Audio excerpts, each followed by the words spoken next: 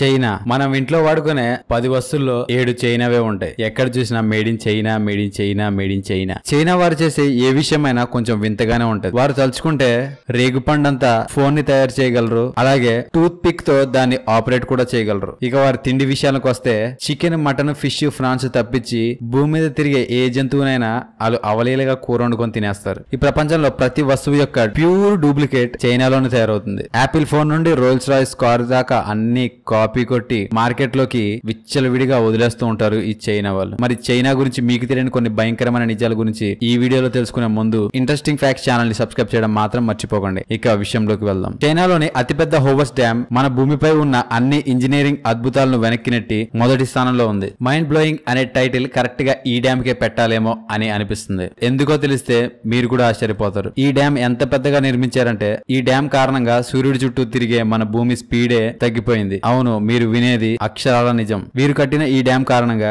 Moment of inertia change అయ్యి మన earth slow అయిపోయింది. దీని కారణంగా భూమి పైన 24 గంటలు ఉన్న రోజు 0.06 మిల్లీ సెకండ్స్ పెరిగింది. ఈ 0.06 మిల్లీ సెకండ్స్ అంటే తక్కువ అనుకున్న మొత్తం ప్లానెట్ నే స్లో చేయడాన్ని చూసి ప్రపంచంలో ఉన్న శాస్త్రవేత్తలందరూ తల పట్టుకుంటున్నారు. ఈ డ్యామ్ ఎంత ఉంటుందంటే మొత్తం బహ్రెయిన్ దేశం మొత్తం కలిపితే ఎంత ఉంటుందో ఈ డ్యామ్ అంతుంటుంది. చైనాలో 30 మిలియన్ల మంది ఈ రోజుకి గుహల్లో జీవిస్తున్నారు. అంటే ఆస్ట్రేలియా, న్యూజిలాండ్ జనాభా మొత్తం కలిపితే ఎంతమంది ఉంటారో అంతమంది ఈ రోజుకి చైనాలో గుహల్లో జీవిస్తున్నారు. వీరికి వీరి తాతల కాలం నుండి ఈ గుహలు వారసత్వంగా వస్తున్నాయి. అంతేకాదు ఇక్కడ గుహలు అద్దెకు కూడా ఇవ్వబడతాయట. ఆ అద్దె నెలకి 1500 నుండి 2000 రూపాయల వరకు ఉంటుందట. చాలా మంది బీజింగ్ నగరంలోని పొల్యూషన్ ని తట్టుకోలేక ఈ గుహల్లోకి అద్దెకు వస్తున్నారట. బీజింగ్ నగరంలో పొల్యూషన్ ఏ విధంగా ఉంటుందంటే బీజింగ్ నగరంలో గనక మీరు ఒక్కరోజు ఉంటే 21 సిగరెట్లు తాగినంత సమానంగా ఉంటుంది. చైనా ఆర్మీలో అధికారికంగా 10,000 పావురాలతో ఆర్మీలో ఒక ప్రత్యేకమైన విభాగం ఉందట. ఒకవేళ ఎప్పుడైనా ఈ దేశంలో భద్రతా సమస్యలు వచ్చినప్పుడు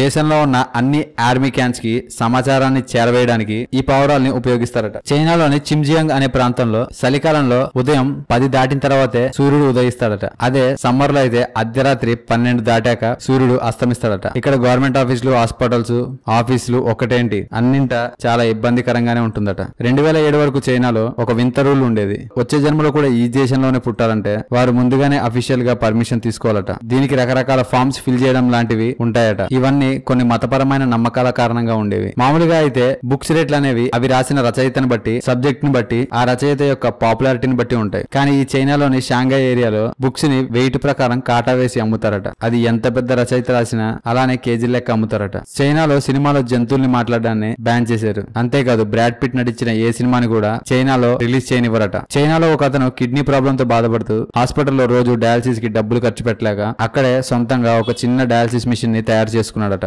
అలా ఆ మిషన్ ని ఉపయోగించి అతను 13 సంవత్సరాల వరకు బతికాడట. 2006లో చైనాలో ముగ్గురికి రేబీస్ వ్యాధి సోకడంతో ఆ దేశంలో 50,000 కుక్కల్ని కొట్టి చంపేశారట. కొట్టి చంపేస్తే పర్వాలేదు, కానీ చచ్చిపోయాక వీరు వండుకొని తినేస్తారు. అదే ప్రాబ్లం. elgog.com గురించి మీరు ఎప్పుడైనా విన్నారా? అదేనండి, మన గూగుల్ ని తిరిగేసి చదివితే ఎల్గోగ్. ఈ ఎల్గోగ్ కి చైనాలో విపరీతమైన ఫాలోయింగ్ ఉంది. ఎందుకంటే దీంట్లో ఏది సెర్చ్ చేసినా సర్చ్ టర్మ్స్ అన్ని రివర్స్ లో కనబడతాయట. కాబట్టి ఇక్కడ వారు చైనా సెర్చ్ ఫిల్టర్స్ కి దొరకకుండా సీక్రెట్ గా గూగుల్ ని వాడుకుంటున్నారు. చైనా దేశంలో ఫేస్బుక్, యూట్యూబ్, ట్విట్టర్, వాట్సాప్ అనేవి బ్యాన్ చేసేశారు. చూసారు కదా చైనా దేశం గురించి మీకు తెలియని కొన్ని ఆసక్తికరమైన విషయాలు ఈ వీడియోలో. ఈ వీడియో కనుక మీకు నచ్చినట్లయితే లైక్ చేయండి, షేర్ చేయండి. ఇలాంటి మరికొన్ని ఇంట్రెస్టింగ్ విషయాల గురించి తెలుసుకోవాలనుకుంటే ఇంట్రెస్టింగ్ ఫ్యాక్ట్స్ ఛానల్ ని సబ్స్క్రైబ్ చేయడం మాత్రం మర్చిపోకండి. Thank you for watching.